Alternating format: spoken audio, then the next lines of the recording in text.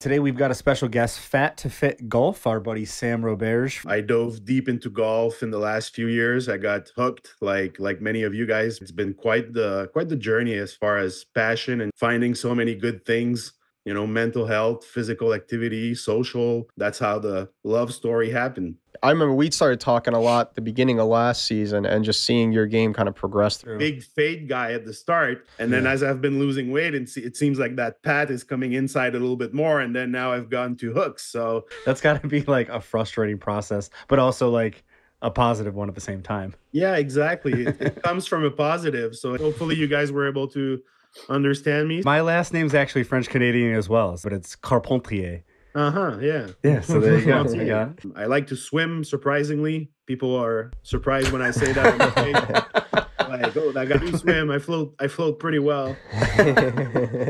Ready for a smooth swing and a smooth interview.